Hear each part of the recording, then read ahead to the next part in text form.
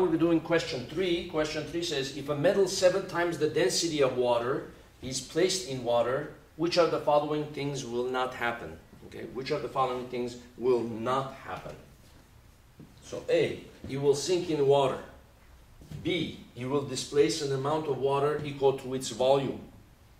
C, it will displace a mass of water equal to its mass.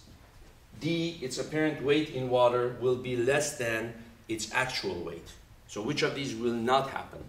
Well, this covers the topic of objects that are denser than a fluid, denser than water in this case. What's going to happen? Well, we know when you put an object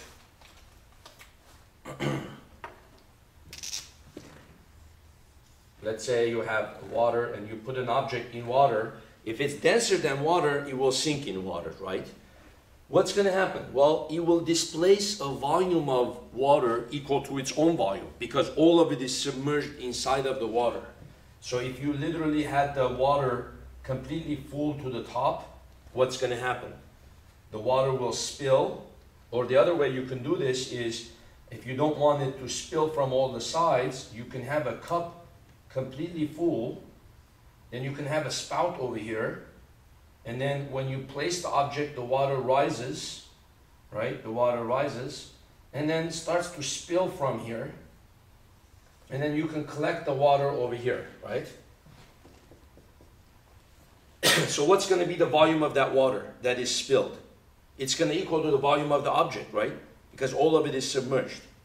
So this is V, this is also V. Now, which of these two will weigh more?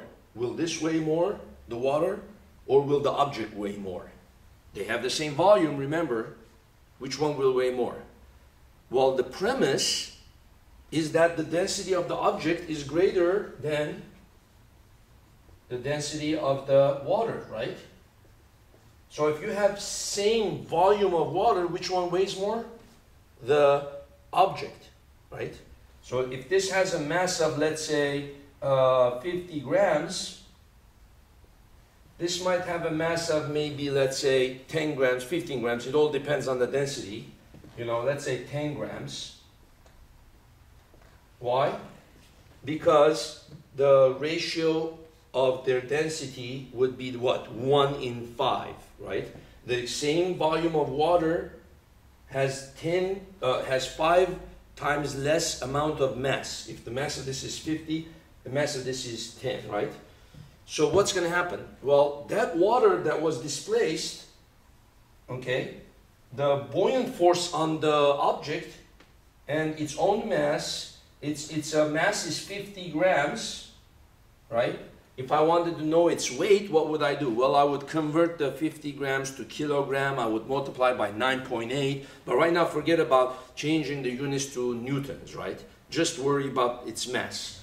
If its mass is 50, what's the buoyant force on the object? Well, according to Archimedes' principle, the buoyant force on the object is equal to the mass of the displaced amount of water, right? 10 grams, right? So what's going to be the apparent mass of the object? Well, it's now going to feel like it's only a 40-gram object, right? 40 grams.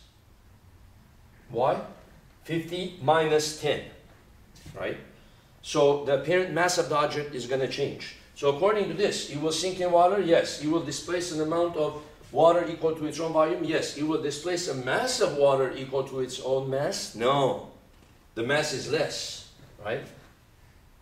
C, it's not a possibility. Its apparent weight in water will be less than its actual weight. That's true, okay? So C is the answer. As a matter of fact, in this case, what's going to happen? Well, since it's 7 times the density of water, right?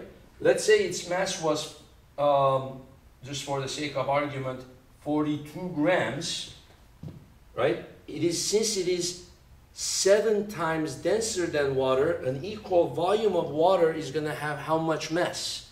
42 divided by 7, right? So it's going to have a mass of 6 grams.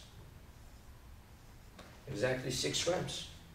So if its mass is 42 grams, and the buoyant force on the object is 6 grams, right?